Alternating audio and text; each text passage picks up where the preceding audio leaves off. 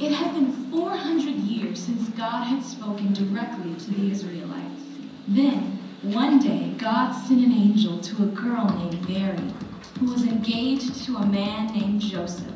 The angel told Mary that she would soon become pregnant and give birth to a son named Jesus. God would give him the throne of his ancestor David, and his kingdom would never end. But Mary was a virgin, and this confused her. So the angel told her it would be by God's power that she became pregnant. When Mary's fiancé Joseph heard about this, he decided he would quietly end the engagement. But an angel visited Joseph as well, telling him not to be afraid, and that Jesus would save people from their sins. So Joseph and Mary decided to get married. Soon after, they traveled to the town of Bethlehem. Because so many other people were in town, there was no place for them to stay. While they were there, Mary gave birth to her son, wrapped him in cloths, and laid him in the manger. There were shepherds living in the fields nearby.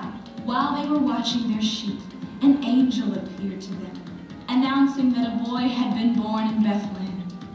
This boy, said the angel, was the Messiah, the king that the Israelites had been waiting for. So the shepherds left their sheep and raced to Bethlehem, finding Mary and Joseph and Jesus. The shepherds praised God for their new king. During this time, the country of Rome controlled all of Israel. After hearing about Jesus' birth, a group of magicians and astrologers came to Herod, a governor working for the Roman Empire. They claimed that they had seen a star in the sky, telling them that the king of the Israelites, now called Jews, had been born. This news really upset Herod. When they arrived in Bethlehem and met Mary, Joseph, and Jesus, they felt great joy. Herod was furious and commanded that all boys in Bethlehem who were 2 years old and younger be killed. But God had already warned Joseph, who by that time had moved his family to Egypt to hide. Later, after King Herod died, Joseph, Mary, and Jesus moved back to Israel, to a small town named Nazareth. They stayed in Nazareth for years, raising Jesus. When he was 12, they traveled to Jerusalem for a festival. When the festival ended, Joseph and Mary left for home with a large group of people, but Jesus stayed behind without them knowing. When they realized he was missing, they went back to Jerusalem and found Jesus sitting in the temple, listening to the teachers and asking them questions. His parents were upset and couldn't understand why he had stayed behind. Jesus told them, "Didn't you know I had to be in my Father's house?" Joseph and Mary didn't know what he meant. They did not yet fully understand the importance of who Jesus was and all he would do.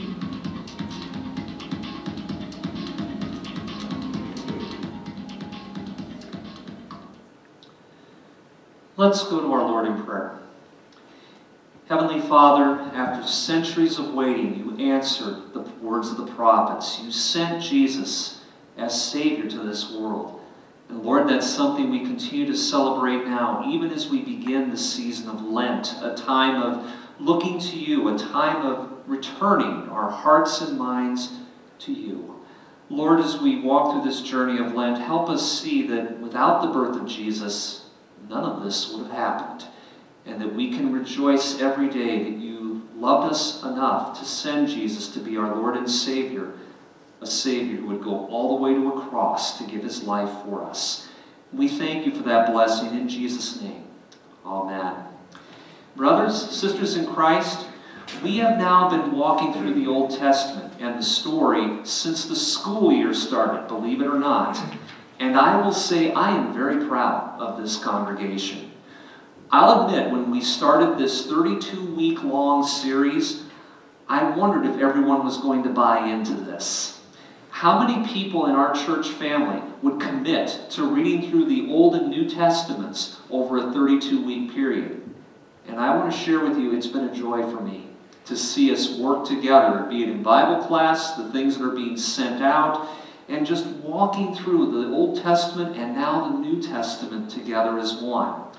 Well, today is a big transition Sunday.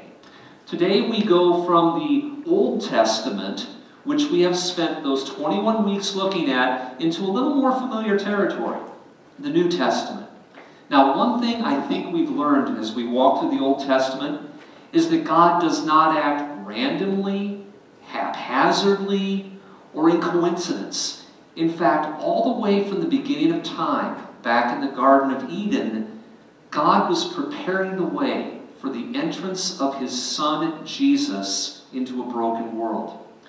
As we worked our way through the Old Testament, we heard stories of the people of old who are just like us today. No matter how hard they try, they just can't keep God's laws as they've been given to us. That old covenant, no matter what our background is, our age, our education, our circumstances in life, we have the same challenge. We're broken people who cannot save ourselves.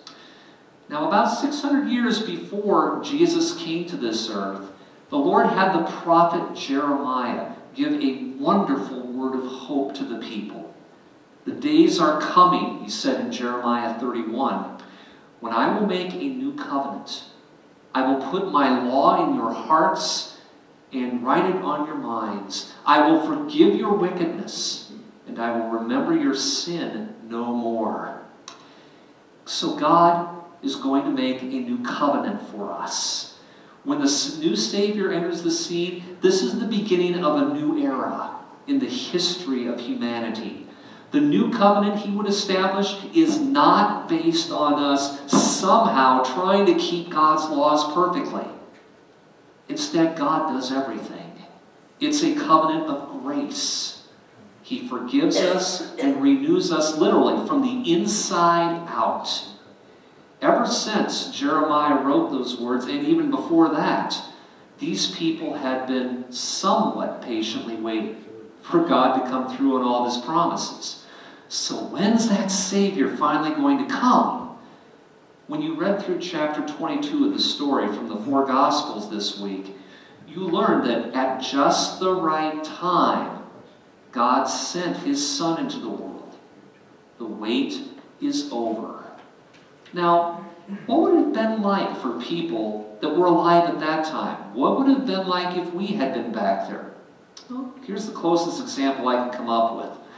When I grew up as a child in Iowa, there were no fireworks stands like this anywhere.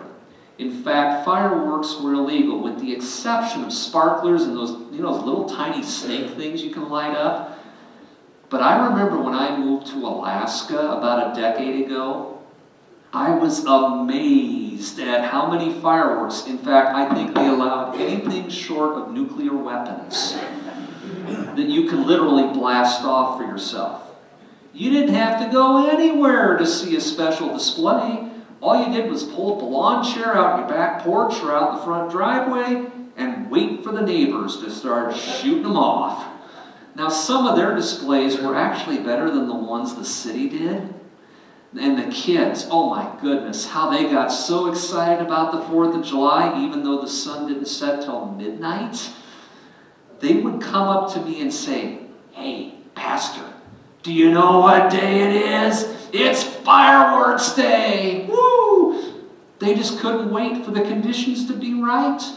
Can we shoot the fireworks yet? Is it finally dark enough? Well, finally, as the kids were actually starting to fall asleep, because it'd be well after 10 before it even started to get dark, all of a sudden you hear a boom. And then the first fireworks had everyone looking for the big show. Then it was firework after firework. The fireworks lit up the somewhat dark night sky there in Alaska. Now, when Jesus enters the scene, He is the light. He comes into a broken world. Everything was radically changed when He arrived. Now, we did celebrate His arrival 2 months ago with Christmas, and we'll come back to the Christmas story, I promise, later this year. But this morning, I'd like to look at several things that are around the edges of the Christmas story. Chapter 22 of the story from this week not only talked about Jesus' birth, but also the wise men and then when Jesus, as a boy, went to the temple. Now, those both have a common theme. In fact, there's a main issue that I'd like to focus on today. One of the myths that just drives me nuts is this. In order to be a Christian, you have to check your brain at the door. People will say, boy, if you believe in that stuff, you have to set your intellect to the side and you're just taking a huge leap of faith. Now, not only is that or that cartoon up there false, but today we're going to see that faith and science work very well together. So let's consider the wise men first. Matthew 2 tells us of these men who came from the far east to Jerusalem seeking the one who had been born King of the Jews. Now, around Christmas time, most of us, we're no different here, will grab our nativity set. When you look through the set, you'll find the baby Jesus, Mary and Joseph, maybe a few animals and some angels. What else do you usually find in that nativity set? The wise men. But the wise men weren't at the manger. They actually came later on. So next year when you set up your nativity set, I hope I'm not stomping on toes here, maybe put them in the next room over perhaps? Just a thought. Now, why would I tell you something like that? Matthew 2 verse 11 tells us this. On coming to the house, not the manger, the stable, or the cave, they see baby Jesus with Mother Mary. They bow down and worship him. Now, according to tradition, there were three men. We three kings of Orient are. We don't actually know how many there actually were. And you know what? It doesn't matter. Somewhere between when Jesus was 8 days old and about 2 years old, they showed up at the house.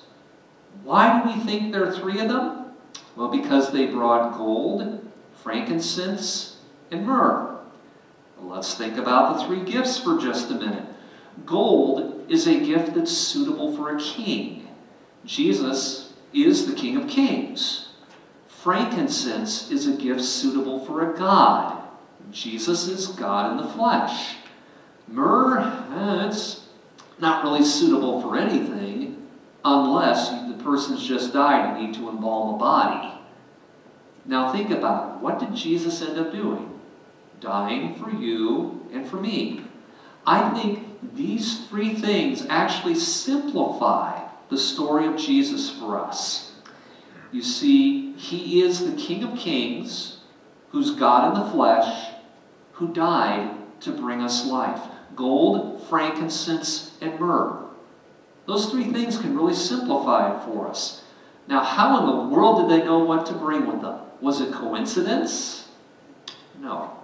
I think it was only by the inspiration of God. So let's go back to these three really wise men for just a minute. All we know about them is that they were brilliant. They were the best of the best back in Jesus' day. The intellectual elites. They would have been the MIT, Harvard, and Yale graduates of the day had the universities existed then.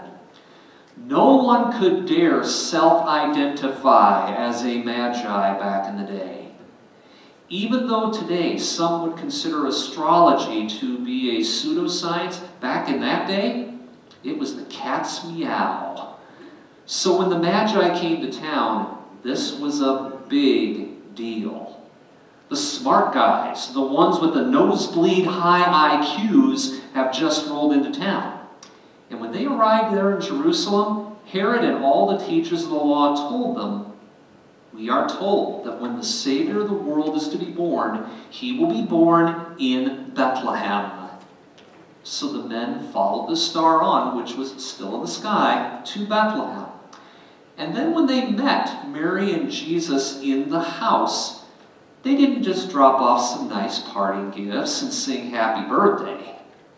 The world's smartest guys took a knee, put their head in the dirt, and worshiped this infant as God.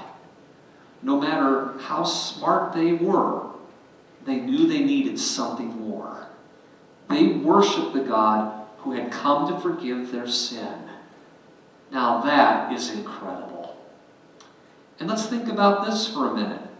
Christianity is not anti-science. I actually really like this picture. It's not, well, if I'm going to be a scientist, I'd better ditch my faith. I insist that faith and science can be an incredible partnership. Science answers the what and the how. Faith, Christianity, answers the who and the why.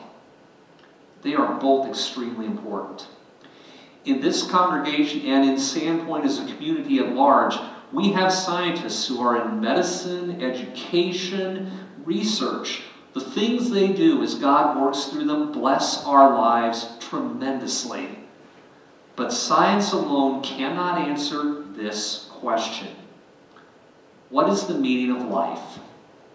Science doesn't deal with how faith, forgiveness, and salvation affect my eternal spiritual existence with the Lord in heaven. You do need both. So scientists in that day came to Jesus and took a knee. And that still happens today. No matter how smart any of us gets, we all realize that one day we all will take a knee and humbly bow in worship before the Savior of the world. He is the only one who could possibly live, die on the cross to pay for our sin, and rise again to cleanse us from the inside out. That's exactly what Jesus talked about in Matthew 4, verse 4. Man does not live on bread alone, but on every word that comes from the mouth of God. We need both faith and science. It's all blessed by the Lord. And there's one other event that I'd very briefly like to consider in today's chapter, to reading. At the end of Luke 2 is the only information we have in the Bible about when Jesus was a young boy. He's at the temple. Now, back in those days, the temple was where all the really smart folks, the philosophers, the teachers, the intellectuals just hung out. They would talk about the newest, greatest ideas of the day. The brightest of the bright were there every day. And Jesus is about 12 years old at the time. Now think of this. All of the world's brightest people of the day are hanging out with Jesus and asking him questions. What's the meaning of life? What should I do? They kept pelting him with question after question because they are amazed by his answers. Basically, they're taking a knee before a 12-year-old. And that's actually what church, the collection of followers of Jesus, is about today. God meets you as we gather together with his word and his sacraments, baptism and the Lord's Supper. Through them, he fills you. He forgives you. He strengthens you for your daily journey of life and faith. He is leading you deeper and deeper in your walk of faith with Jesus. Now, as we work our way through the rest of the New Testament in the weeks ahead, it's my hope that this very first chapter, that chapter 22 in the story, builds a solid foundation for what is to come. No matter who you meet or how successful you may be in life, science and academics in life are, yes, crucial and vital. But in the end, we all need to take a knee before the Savior of the world, because no one and nothing else will do. Why? Your Lord knew that you needed forgiveness. You needed life and freedom. The brokenness that entered the world through Adam and Eve all the way back in the garden was destroying lives for eternity. But God cared so deeply for you that he would do whatever it took to bring you back to him. That infant Jesus would grow to be a man who literally shared the good news of life and freedom. And even though he had committed no wrong, he willingly gave his life for you, arms stretched wide on the cross. That paid for your brokenness and for your sin in full. He rose from the dead, proving that Satan and hell they don't have the final say. As children of a loving Heavenly Father, you, through God's grace, have been given the forgiveness you need each day. In these next several weeks, as we go through a 40-day journey during the season of Lent and go with Jesus to the cross, we'll see just how powerful his love is for each one of us. It gave everything at such a high cost to keep you as his child forever. Let's all walk to that cross, but also the empty tomb where we celebrate that Jesus is alive together in these weeks ahead.